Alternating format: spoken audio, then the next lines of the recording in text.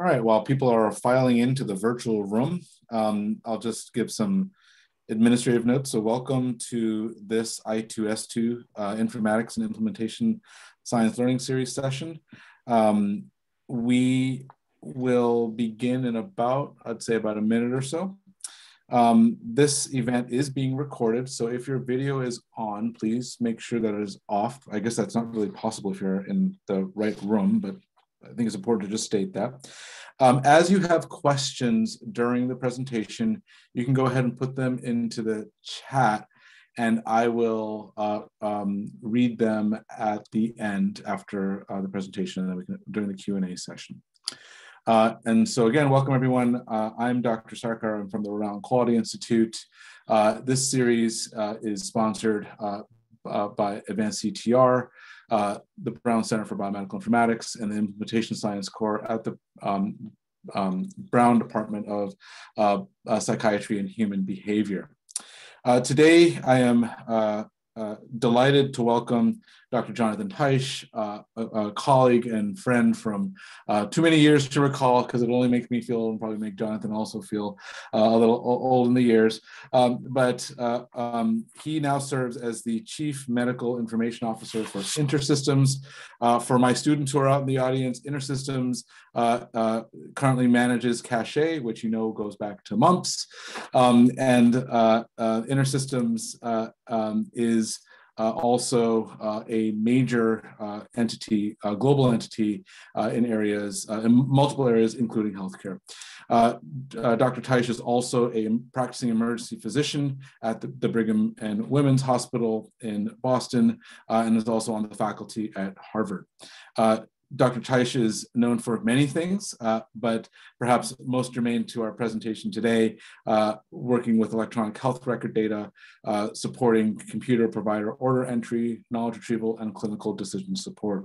He also serves as the clinical architect and designer of OpenMRS on the global scale, looking at how OpenMRS as a open source electronic health record system can be used and deployed in lower middle income countries.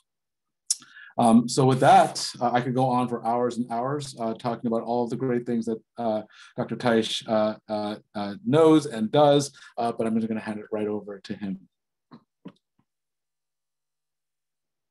You're on mute. It's important to have one of those at least once during every. So I actually had a experience this morning where I was doing a conference on my iPad, and even though my iPad indicated that my camera was off, the people on the other end said, "Oh no, we can see you." So so now I'm a little bit snake bit. So I'll probably be putting duct tape on all my cameras for the next several months. So good morning and good afternoon. It's actually noontime in the East, so good afternoon to all. And so today, as Neil said in his lovely introduction, I've spent a good deal of time thinking about, working about, implementing, designing clinical decision support, and all the different things that it can do, and trying to make sure that it actually does them, because there's a lot of clinical decision support out there, and we kind of all grew up with CDS as the thing that computers should be doing, telling us to do the right thing, giving us the right information, making us all expert physicians. And there's a lot of ways to do it wrong. And so in order to realize all of its benefits, one has to not only appreciate what it can do and where it can do, but also be able to talk about the ways that you can design it properly. So we'll talk about that, and then we'll talk over the last third of the talk about different new trends in CDS, what it's being done for new data types, where it's being used in new applications, some of its applications to COVID-19, some of its applications to global health. So,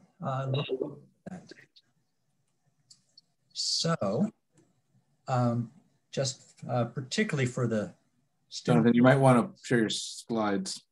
I might want to, oh, okay, that's right. I turned off the sharing, so let's do that. Boy, I'm really not hitting all the Zoom knowledge stuff today. Looks good. So, are we there now? Yep, perfect. Excellent, thank you. So particularly for the students in the audience and for anybody else, this is sort of a graph of me.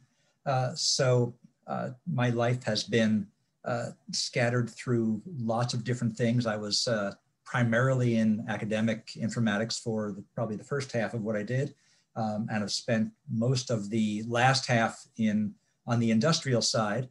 One day I had an epiphany that as an academic, I'm adding to knowledge, which is still very valuable, but I'm more of a builder, and I wanted to build things that could actually take that knowledge and use it. So the yellow things are things I'm still involved in. So I'm still a practicing doc at the Brigham in emergency medicine, still working with OpenMRS on all sorts of different information technologies for the low and middle income countries of the world. And there's certainly Brown has, through Hamish Fraser and Ian Basher and other people, have all kinds of great expertise in this.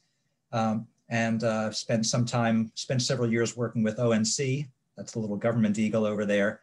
So if anybody has questions about different kinds of careers in informatics, I can probably tell you how to balance one versus the other. So feel free to ask me or write me later on.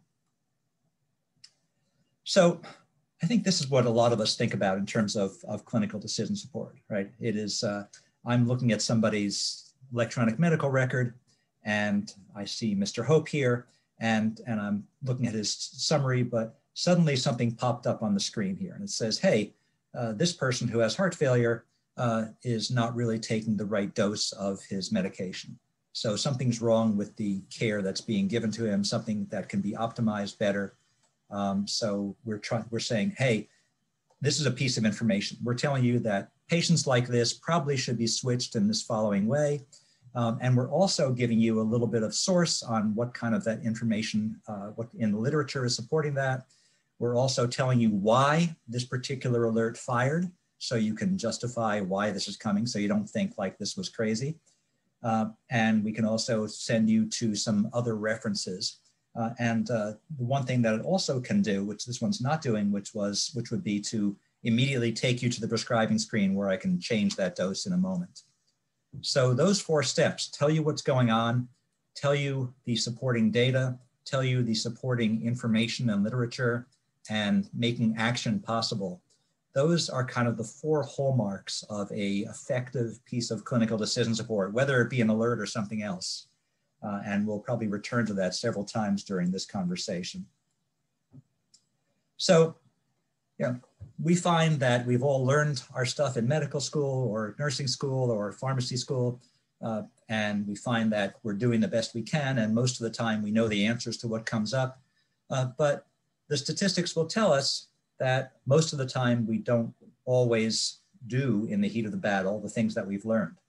So, we know that more than half of all patients, even in the best tested locations, are not getting proper preventive care management for their age and for their risk factors. When I started my career, there was a famous paper that said that 44,000 persons were dying every year from adverse events. And later papers made that 190,000, later papers made that 400,000. The point is there's a whole lot of people that are getting sick and dying from adverse events, and that a lot of those are preventable.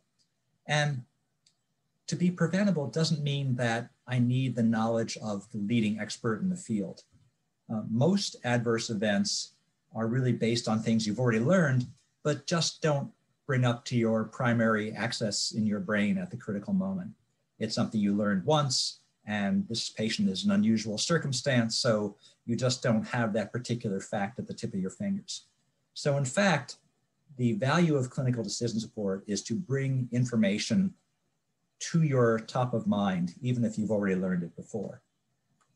So in a book we wrote that about improving outcomes with clinical decision support, we define it this way. We say that clinical decision support is not so much giving you an alert, it's providing information, providing clinicians or patients with knowledge and patient-related data or information, and giving you a nice filtered presented view that says, hey, just like that box that came up with Mr. Hope, it says, here is just the information you need to make a decision on this particular circumstance.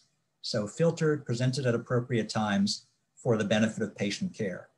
And again, it's stuff you've learned, and it's just reformatted, it's organized, it's filtered, and it's delivered to be when and how you need them.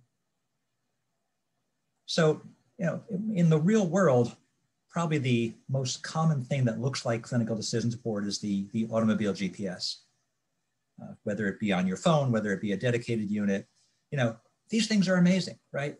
On your phone or on your GPS, you have a map of every street in the country. You have access to these 57 orbiting satellites, which are telling you precise location information. And on top of all that, you've got this incredible routing algorithm, which will take you from point A to point B with the most efficiency and the best speed and the best time or distance, whatever you're doing. All that stuff is happening under the scenes.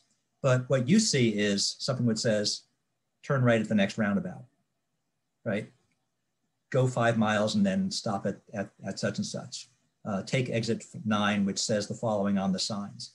Incredible database. And what it's giving you is the filtered, tailored, something that's perfectly tailored to where you are right now, exactly where you are right now, and which is organized in a way that you can take action on it quickly and have maximum value on it.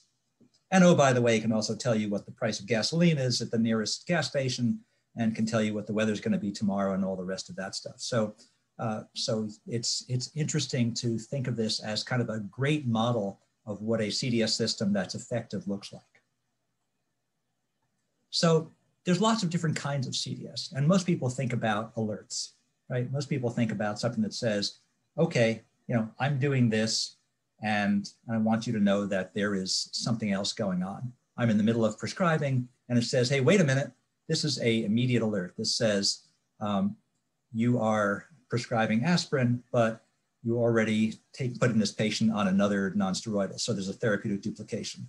Or the patient is already on warfarin and there's a major drug-drug interaction you should know about. And an alert will come to you and say, okay, once again, here's what I'm worried about. Here's what the patient's information is that supports this. Here's some reference information in that big paragraph that tells you why you shouldn't be doing this. And as I mentioned, here's a button you can press, which will get this thing off of your screen, which is what you really want it to do, and which will result in a beneficial action for your patient. So that's an alert, and most people think of CDS as alerts. And alerts are great, but you can't have too many of them because people get annoyed by these things disrupting the process of care that they were already involved in. But alerts get used a lot.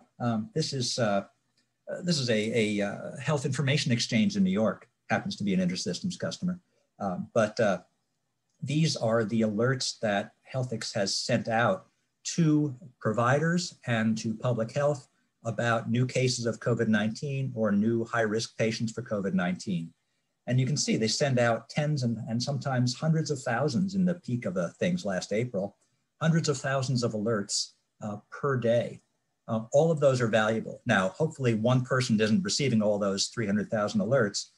They have to be distributed to appropriate people. They have to be set up, or maybe they just get fed into an information system itself. But you send out these things and you can make sure that when something happens, there is someone who is aware of it and can take action on it. So that's how alerts work very well. Other things, order sets, very common form of clinical decision support. So an order set is a collection of somebody's idea of the best way to take care of something, represented as orders, usually for inpatient, but also for ambulatory care. So this is a hyperlipidemia ambulatory order set, which says, if I'm seeing a patient with this kind of thing, I probably want to make sure I order a CBC and a basic metabolic, and I want to do my lipid profile. The purpose of order sets is to make sure that I don't forget things and to make sure that I have a good look at what somebody's ideas of the best care. So typically a pneumonia order set will give you a couple of pieces of information about what are the best antibiotics for this particular situation, whether it's community acquired or whether it's hospital acquired, and allow me to quickly do the right action. And in some hospitals, order sets account for 60, 70% of all orders that are placed.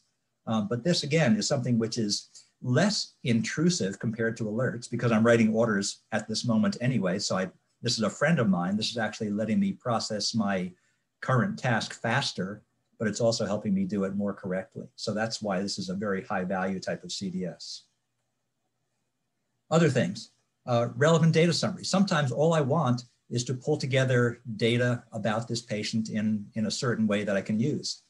This particular one is very old. This is a sign out display, which shows you, which is designed so that the people on cross coverage for a patient could have a quick look at what's going on with that patient. So in one quick look, they could see the patient's general status, their problems, their last labs, and any to-dos that were placed by the regular doctor who had admitted them. We had done a study which showed that before this was in place, patients were 6 times more at risk of having adverse events happen when they're being cross-covered compared to when they're being, when their admitting doctor is present in the hospital. And when we added this bit of information technology, that went down to even money. So this isn't an alert, this doesn't get in your way. I can pull this up when I want, but just having that information in the right form and with the right filtering makes a big difference in the adverse events profile of this patient. This is a tracking display. So this is what we call a relevant data summary in our list of 10 different types of clinical decision support. So this is a display that's used in our emergency department, and it's basically there to solve the emergency doctor's most important information issue, which is multitasking. So I'm an emergency doc. I've got 14 patients in my care at the same time, and I have to figure out who needs my attention first.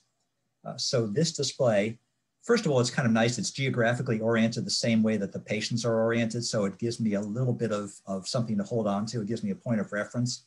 But I can see that the patients who are green, these are patients who have dispositions. So I know that their admission is already taken care of. The patients who are in red or brown, those people have pending orders that I need to take care of. The ones who have a yellow background, they've been here for longer than 4 hours. So they're past our ideal threshold for getting the patient out of the emergency room. So this gives me a chance to really focus on them as well. So I can look at those, and just by a quick look at these colors, I can get a sense at where my attention should be focused. And then these cards have information about who's the doctor, who's the nurse, some information that's encrypted there about what labs have been done. And I can right click on these and do all kinds of different things like look up their lab results. So this again is something which promotes my workflow and which keeps me from forgetting, if I forget about Mr. Stein over there, these aren't real names. If I forget about him, then this will be there to remind me by color or by some other way of grabbing my attention. Info buttons or triggered display. So here we're talking about how do I get information about something? So I'm looking for reference information. So I want to look up, I've got a patient who's got angina. I want to know what the best therapy is for angina. So I could do that in my order set, but I'm not writing orders right now. So I want a reference. But references, references are big and they require searching and they require lots of steps, and people don't often go to valuable references if it's annoying to get there. But an info button will say, okay, I'm just looking at your problem list in your EMR over here. And just by clicking on that little notepad thing next to the angina in the problem list will take me in my right panel, embedded right inside my workflow to a reference on angina. So in one click, instead of 4 clicks plus a search string, I'm getting directly to the information I want. And if you study this, you'll find that people will use references and go to references somewhere between 10 and 50 times more often if they can get to them more easily. So being able to encode the problem and building up this facility is a great way to bring information right to your fingertips. Other kinds of things, real-time dashboards. So this is something which people will use on a longer term basis. So this is a dashboard. This actually shows at one particular point last summer, this was COVID hotspots in New York. So this was, the red basically shows areas where there has been a change in COVID diagnosis. I think this wasn't actually COVID diagnosis. This was a change in number of people being admitted to emergency departments for respiratory complaints. So we find that down in New York City and up in, I don't know what part that is, somewhere in Saratoga or someplace like that, there were sudden increases over the past several days in some kind of surveillance measure, in this case, respiratory complaints. And the thing down at the bottom is another way of tracking this. In this case, we're counting the number of people that have low lymphocyte counts presenting to hospitals. And we see that there's kind of a general control level. We expect them to be following a particular curve. So if it suddenly jumps off that curve, if it gets too high, or if it gets something that generates this red, it's going to attack my attention. So I can tell if I'm the New York Commissioner of Public Health that there's something going on down in the city and there's something going on in Saratoga. And I probably want to give them a phone call and see what's happening, or possibly I want to deploy some community health resources up in those directions to tamp down whatever thing is going on. And as the pandemic recedes, which we hope and believe it will, and receives and goes to sort of a more low-level endemic level, this is going to become more important again, being able to focus on where little hotspots are happening so that I can direct my resources to tamp them down. So these are very important display kinds, dashboard kinds of which can alert me to something going on in my community. Just one or two other types. Predictive analytics. This is a list of patients, and what this is actually doing is being able to take a look at probability of readmission of patients. So this is a calculation that was done on all patients on this unit, and it can use any number of different kinds of things. There's Apache scores, there's Braden scores, there's severities. There's lots of different kinds of severity measures, and through the benefit of machine learning, this is one of the things that machine learning is actually doing pretty well, which is looking at probability of readmission. So I can do whatever algorithm I want, and I can bring up a display every day that says, okay, I've got 10 people on the unit. Which of those people is at risk of having to be readmitted if I don't do something different? So it said, well, the ones you want are probably the ones down at the bottom here, the 3 that have the 20% mark. Maybe I should direct my attention there. And again, here's clinical decision support focusing my attention. So I can do that. I can then click on that, by the way, and I can drill down into why it actually came to that 20% figure. It happens to do with this patient's lab results and vital signs. And I can go in and take appropriate action. So those are sort of 8 or 9 of the types of CDS. There's probably about 10 or 12 different categories. And they make a difference. They really actually help out. We know that CDS done well does a great thing for preventing adverse events, does a great thing for improving quality, does a great thing for improving resource use. This is one of many particular studies. This was a study of order entry with clinical decision support on proper drug dosing. So up at the top, this was before order entry was put into place. We did a study, this was our work actually, and found that over 2% of all orders were considered to actually have been for overdoses in the opinion of expert pharmacy people. And as soon as order entry was put in with sort of suggested doses, that immediately dropped down by a factor of 4. And then through additional clinical decision support efforts, you could actually bring that down lower and lower. And now the number of overdose orders we have is quite small. The other two talk about the use of CDS to promote the use of a favored drug among a category of drugs, and one which was done to make sure that people were monitoring, in this case when heparin was started, to make sure that people were getting appropriate PTT measures and being able to track that. So you can see that, well done, it makes a big difference in people's actions, and it makes a big difference in the kinds of positive or negative events that can happen. However, as I mentioned, it's very possible to have CDS kind of causing problems. And the news tends to kind of fluctuate. Sometimes every other month you see papers that say that CDS is doing great, and sometimes you see every other month, here's a place where a decision support system caused an error because it was oversensitive or something like that. So it's very important to actually design CDS in ways that are going to be effective. So let's talk for a little bit about kind of how CDS should be organized, how it should be designed. And I think you'll probably see this in your minds as something which works very well for alerts, but you'll probably find that it's actually applicable to many, many different kinds of CDS. So figure from our book.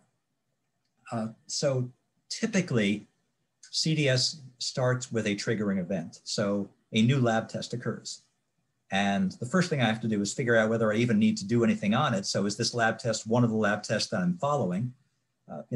Maybe if it's a potassium, I'm going to do some further logic on it. Maybe if it's something that I care a little bit less about for acute conditions, then I might not worry about it quite so much. But then rules can be run out of your rule store. And the rules most of the time, hopefully, will say, okay, you're good, keep on going. And I leave that and nobody's the wiser. Or the rule may say, hey, I need some kind of notification, some kind of intervention. So it will go over to the right side of this tree and it will say, okay, I need to notify you. Now, if I'm doing this in real time and this is responding to an order I'm doing right at the moment, I don't have to notify you because you're right in front of the screen anyway. But if it's a lab test and I'm not in front of the computer at that time, then it needs to page me, it needs to put something in my inbox, whatever it is. So it has to notify and I have to acknowledge that it has been, that I've seen the notification. And then it says, okay, let me give you one of those presentations I just showed you and let you take action items. So again, appropriate trigger, appropriate logic, justification on the presentation, and action items. And those are the four kind of watchwords. These things should be precise. You should state your reasons, show the data, and make it easy to either comply with the requirement, with the request, or to take an exception. In sort of more modern times, this happens to take the form of several different components often connected by APIs. So now we're seeing in kind of more modern technology that the rule logic might be something which sets off somewhere else. I might have a source that's offline, a source that's available as a service, which actually has its own rule library and which does rule logic. So maybe there's one particular place I like to go to that has cardiology prevention rules. And then on my own system, I will be capturing trigger events like new lab filings, like new admissions. And that can go to a trigger manager, which might be on a different piece of hardware that I've got, which is managing and dispatching all the triggers so that maybe I split them up among a couple different types of, different processors. And then I can go call out to my rule library.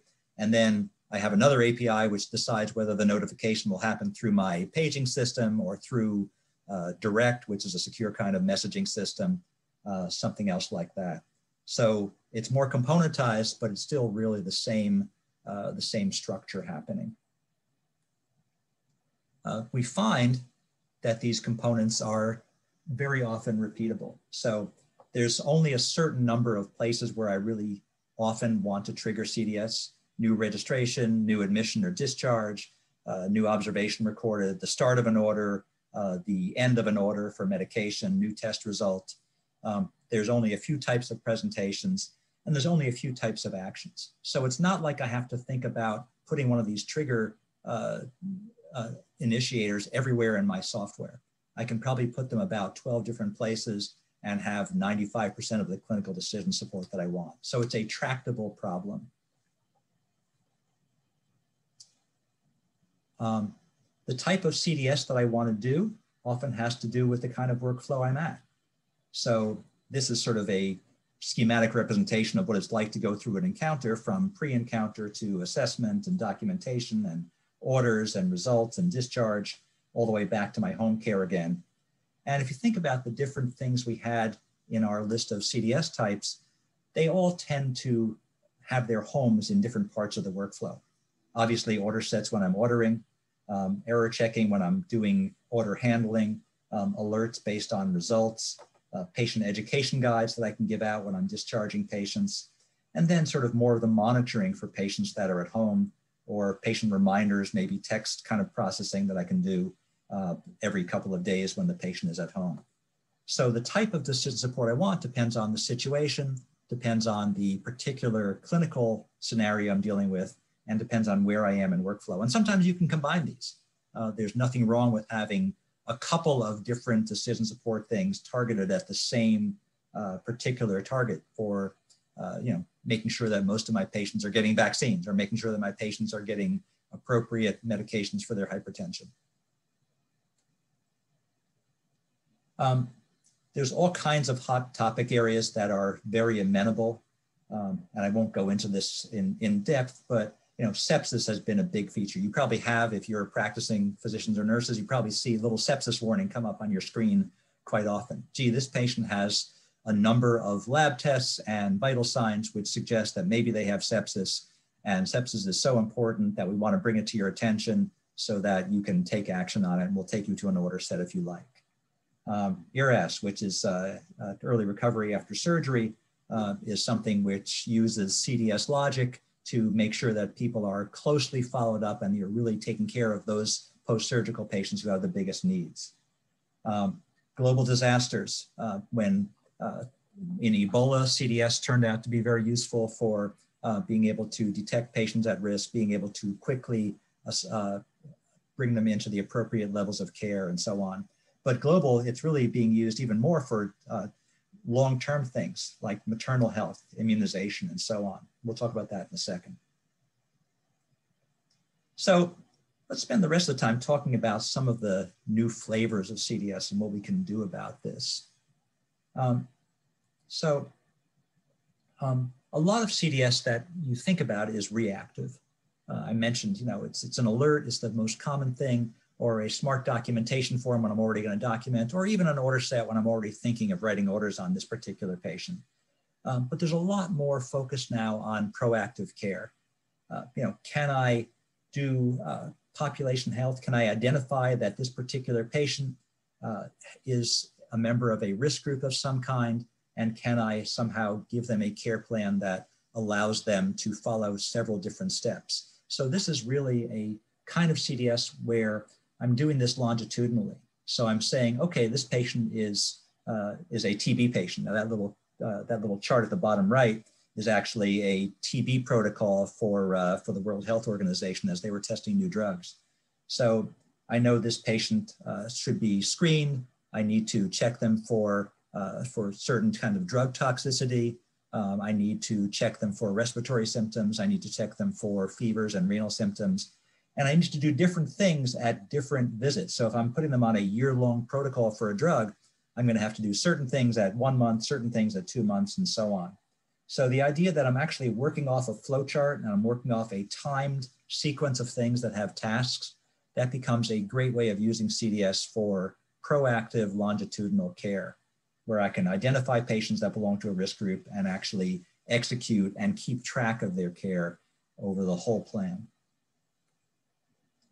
Here's a broader view of that TB thing, and really sort of illustrates that there's lots of different things where if you're involved in global health, if you're involved in health in lower and middle income countries and developing areas, there's a lot of things that you can take advantage of.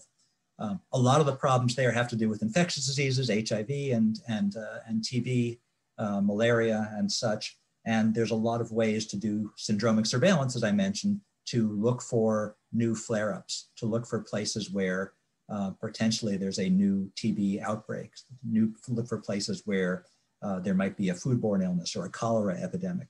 So being able to do that kind of syndromic surveillance is very important. Maternal health, maternal child health is a really important growing area. We have the same number of people having babies, but the idea of being able to do proactive care for this is increasing, really improving child outcomes. So being able to do that with the kind of care pathways we've talked about is really important. And again, just like here, they're going to need ways to track patients who are eligible for COVID vaccinations and to be able to follow them and make sure that all of the regions have been properly vaccinated, so there's no little hotspots that can start to brew more infections and more variant strains. So lots and lots of uses of CDS, even in the relatively lower tech administration systems that are available in these countries. Surveillance, again, same general idea. Surveillance is not only, I talked about how to do population health on an individual basis, taking an individual patient and saying, okay, this patient should be following this particular pathway, this protocol. But on the broader example, on the population level, how do I find out whether, a lot of people are having emergency department visits? How do I find out whether people are changing some particular key performance indicator? So there was one example that was done in Chicago recently where they were looking for frequent users of the emergency department. So they would actually be able to look at surveillance, be able to identify pockets where there were significant number of patients that were having reuse of the emergency department, which is not considered a good thing, of course. And then if there were sufficient numbers, then we could send in a community team. They could go and drill down, look at the individual patients, start providing individual interventions. And it also was an opportunity to set up urgent care clinics so that patients that otherwise would be soaking up time in the emergency department could go to a lower cost, more easily accessible, closer to their home kind of frequent flyer intervention. So that's the kind of thing where if I know what's going on in the zone, then I can do that. You've seen these used for opioids, where they're trying to match up the regions of the community where opioid overdoses are occurring, and then using that as an opportunity to cite opioid treatment centers so that people have really quick access and there's not a problem of actually getting to treatment centers. Other kinds of analytics, this was, Google Flu Trends is something which was tried about a dozen years ago and has been tried again last year. This is the idea that I can do analytics on all kinds of different pieces of data. In this case, the idea was, let's look at what people are searching for on Google. And if in a particular geographic area, people are searching for cough a lot more than they used to, or a lot more than the next region, then maybe that's because there's a lot of people coughing in that region. Maybe that's because there's a flu epidemic going on. Originally in 2005 or 6, when they first did this, the hope was that they could use this to detect flu epidemics faster than typical measures like actually doing flu tests. It didn't work in the first time, and it turned out that it was because the data was not very good. The data collection was fraught with all kinds of peril. People would talk about fever. It turned out there was a popular song at the time that had fever in it. And so a lot of people were actually just showing that they loved that particular song. So there's all kinds of things in terms of getting clean data to be able to do this. But there have been some revisions made, and the latest iteration of Google Health is trying the latest iteration of Google Flu Trends to try and see if they can again use Google searching as a way of doing de-identified population level analytics and notification when things are happening that are worthy of intervention. So all kinds of different things. There's lots of different CDS types. People are doing CDS on genomic data. There's more now where we're starting to get a little bit better handle on natural language processing and being able to use text data, particularly for social determinants, which again is a important source of up and coming clinical decision support. Multi-health, being able to do CDS not just from one hospital, which is how most of it is done, but being able to do it across an entire region and being able to have decision support for a patient who sees several different doctors in a region, the kind of thing that RIQI does, the kind of things that InterSystems does, is being able to gather together information from lots of different sources and pulling together common logic, common analytics, common decision support that can be brought to bear by this much wider, broader piece of information. And again, instead of just giving you alerts, we can use them to create checklists. We can use them to post alerts on social media for certain kinds of things.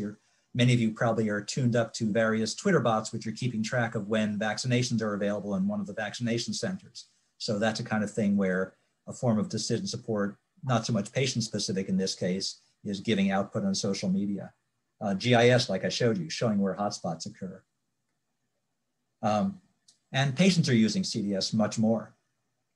So everything from home devices, from things like MyFitnessPal, which is a very popular weight loss application, which allows the patient to easily put in information or sometimes even just scan the barcodes on their food and will tell them whether they're keeping track of their diet, whether they need to do something better or worse.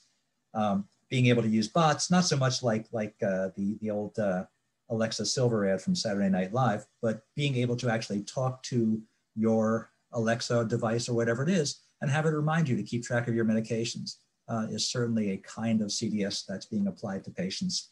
And it needs to be formatted differently. So this one, which is a patient-focused decision maker for cancer treatment, is a way of looking at the options that you have. So you put in a couple of different things about your preferences. Do I prefer a longer life or a higher quality life? Do I prefer medication therapy or inpatient therapy?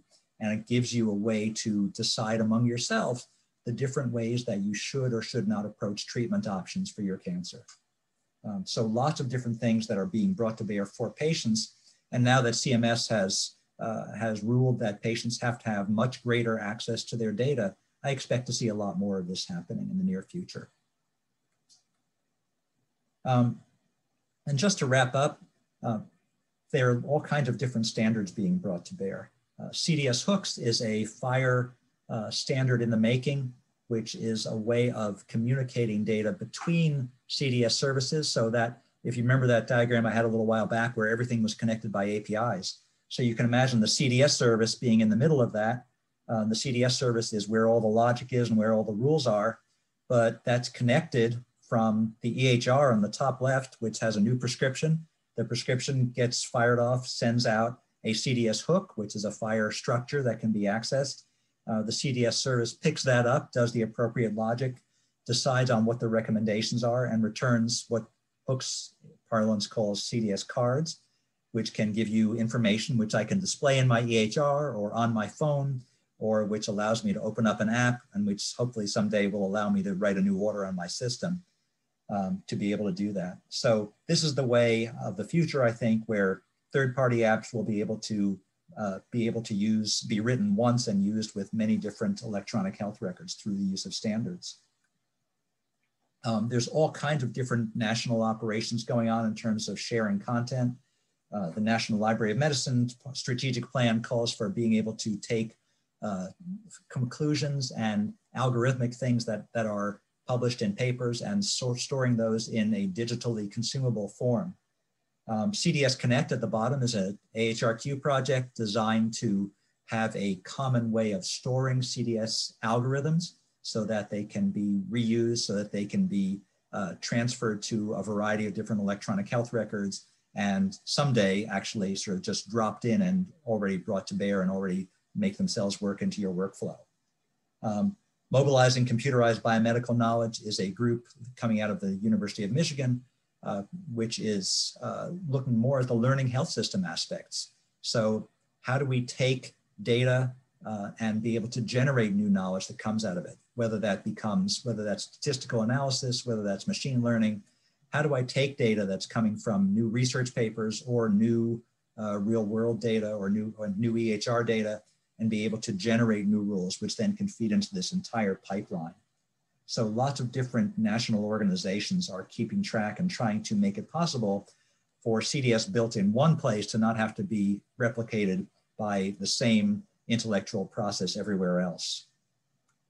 And a lot of them are starting to use CQL, which is a language for specifying both quality measures and clinical decision support.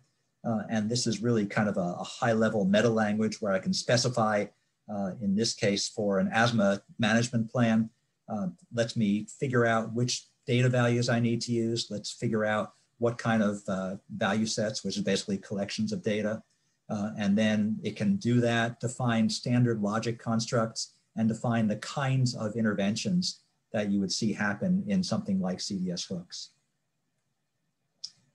And last but not least, machine learning as a component of all this. So, machine learning is clearly good for a lot of things and clearly is a work in progress on others. We know it's great for imaging, that it does very good in terms of performance on image recognition. We know it's probably quite good for being able to look at diseases of a lot of people and breaking that down into segments and clusters, which might have different kinds of optimal treatments. And then there's others that we're still waiting for. One of the machine learning's greatest problems is lack of explainability. And just as I mentioned that being able to understand why this alert came to me is one of the biggest factors that leads to acceptance of the alert. So machine learning needs to certainly improve its act in terms of explainability, and obviously there's lots of work on that.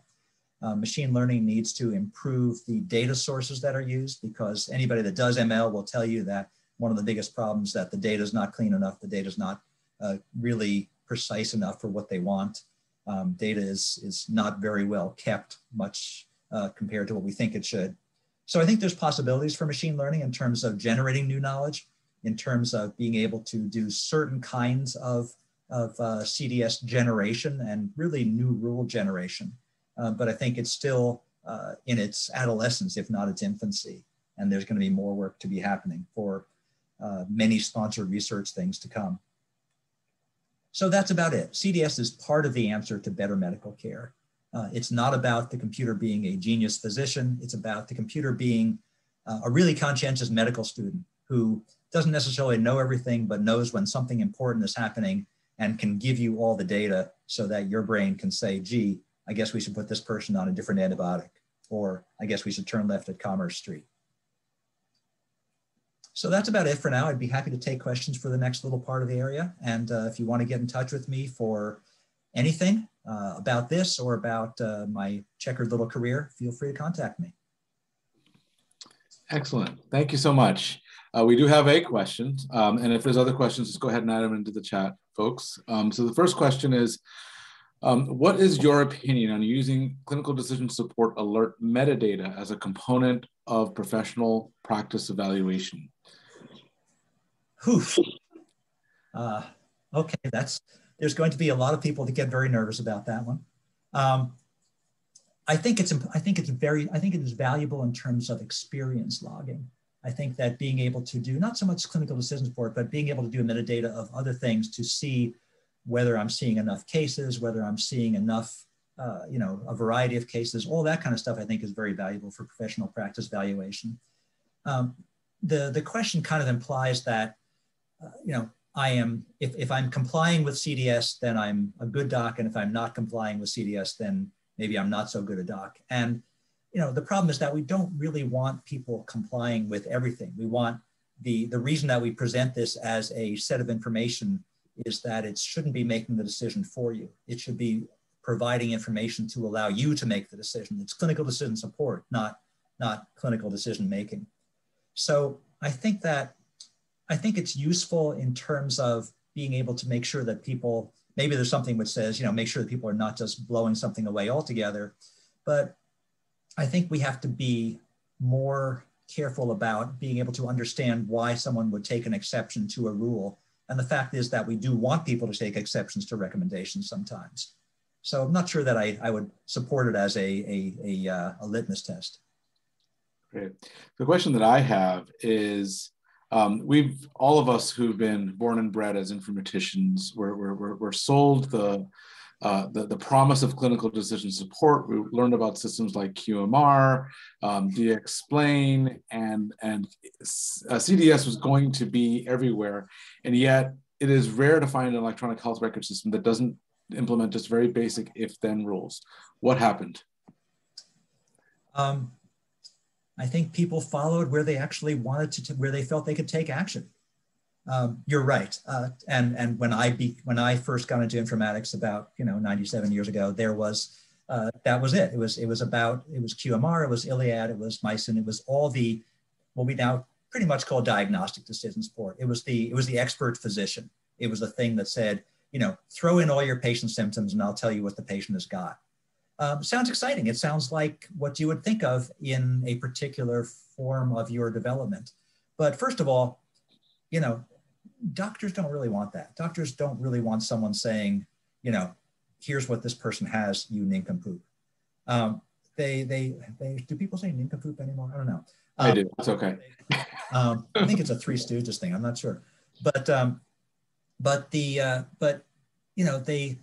it's first of all, as doctors and nurses, we have access to more information than the computer does. So there's very often some other things that are going on.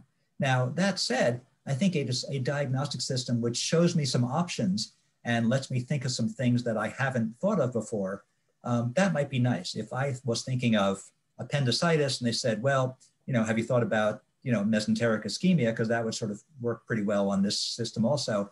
Then I can think of, oh yeah, mesenteric ischemia, let me think about that. So as a suggester of possibilities, that makes some sense. But the fact is that it's just too personally intrusive on what we think we're supposed to be doing. So I think it never got done. Plus it's hard to perfect, whereas an alert that says, hey, you prescribed a drug to which the patient is allergic. that's something I can say, oh, you're right, good, I can flip that without feeling like my ego is being bruised in some way or another. I think it's just a matter of actionability, simplicity, ability to get the correct data, and just kind of what it means to me as a doctor, and that the computer is my partner and not my boss. Mm-hmm. Any other questions from anyone else in the audience? No, I'll ask you to reflect for a moment, Jonathan, in your years through looking at, and in various contexts, clinical decision support, what has been sort of your view of the greatest success that we've had in clinical decision support that sets us up for a future as we go forward? Well, certainly all kinds of preventive adverse event prevention has been great, particularly medication errors. You know, most of there's been a lot of great work done on medication errors. Some of the sort of the seminal work that led to the fact that we all have order entry systems began with the fact that there was these original Institute of Medicine report that says originally 44,000 people were dying. And then we realized that a lot of these were preventable adverse errors. And then researchers like Bill Tierney, David Bates, lots of other people did studies to say, okay, we can really pin these down to certain kinds of medication errors. And then, you know, several different groups in about 5 or 6 leading medical centers were able to say, hey, if we put this in place, you know, these errors go away. And in fact, the number of adverse events has been severely reduced, which is terrific. So that started with medications. I think it has certainly expanded to health maintenance and being able to see that patients are not missing out on various kinds of preventive care. Immunization CDS has been very important in terms of a public health thing. So a lot of things where there's things that were supposed to happen and you could put them in a list and see what was missing, or things where I was doing something and there was something wrong with that. So I think those are probably the biggest things. I think probably the most commonly used CDS, pound for pound, is probably order sets. I don't even think of them as CDS, but they guide our lives every day. Yeah, that's great. There's actually a contention to raise about diagnostic systems. And so do you not think that the high level of impact of diagnostic errors will drive more use of diagnostic decision support? No doctor is perfect. No, but the numbers who think they are is probably higher than that. It's a lot more psychology, I think, than it is information technology. I think that, you know, I think that, yes, it's true. And certainly if you look at places where people have tried to do things, IBM Watson, which I know is up for sale now, but they wanted to collect cancer diagnostic knowledge from the best centers in the US. And they basically packaged it up in a way that developing countries could use. So they would kind of have a in the box, you know, US expert diagnostician with them. So yeah, diagnostic errors are certainly a big deal. I think there would need to be research on whether these things are actually making a difference in the field, just like the original CDS had to prove its value in research studies. So can I do some kind of a controlled experiment that says when I use this, I not only get to the diagnosis faster, but the patients do better. So I think there's studies that need to be done, which I don't know, maybe you know more, Neil, whether those have been done a lot. I know Ida Berner, who's one of the best experts in diagnostic decision support, has certainly done a lot of research on this. So yeah, it's high impact, but I just think that it's difficult because it's very complex. It's not a bite-size thing that I can see, oh yes, change this drug. Oh yes, change this allergy. It's such a larger thing. So yeah, it should have impact, probably should be used more than it is used. We are probably missing diagnoses that these could tell us about, but I think it's got to have proven value and it's got to sort of be, frankly, it has to stroke people's egos in the right way also. There is some psychology to it. Yeah, and I think a big piece that you alluded to is the explainability, because yes. Especially like in my business, we are dealing with lots and lots of fractionated data. You can't just put it all together and then magic happens. It's why was a decision made? Was it made on what pieces of information? So the human can actually make some judgment on that. So what's a friendly way to do this? And so what methods do you prefer for gathering requirements of providers in terms of what they need or want for clinical decision support? Wow. We wrote, this is what we wrote a book about. There is, there's a whole methodology, and my frequent comrade in arms, Jerry Osheroff, is kind of someone who spent a lot of his time working with systems after medical system, trying to get people to think about how they approach these problems. When we were writing this book about improving outcomes, we sort of set up this entire set of worksheets where you could go to your appropriate people. First, we have to identify who your appropriate stakeholders were, because very often some people were left out. And then you could go to your stakeholders and help them define a problem. Like, our problem is we have too many deep vein thromboses. And then say, okay, can we do a little bit of a root cause analysis to figure out where we are able to stop them and aren't? So can we figure out what the best practices should be? And then you get to the point where we say, now that we know what the practices should be, can I put them into strategically placed CDS at strategic parts of the workflow so that when I admit a patient, I'll know to assess their risk. It'll be baked into their order set. And when I see a patient that's at bed rest, I'll know that those people should have an extra dose of enoxaparin or something like that. So I think that it starts from figuring out what your problem is, figuring out where the solutions lie, and really it starts from looking at multiple different stakeholders in the doctor, nurse, pharmacist, dietitian, administrator process to see where we can put these things together best. But having done that, turning that into something that is computable is something which I think is more tractable. That's great. Thank you so much for spending some time with us today, Jonathan. I know that everyone was really very much looking forward to hearing your thoughts, and I will further encourage, especially the students in the audience, to reach out to Jonathan to share, to get some more advice on career paths and things that one can do as a hero in informatics. So thank you so much for your time. Yeah, good luck to all of you, and it's great to spend this time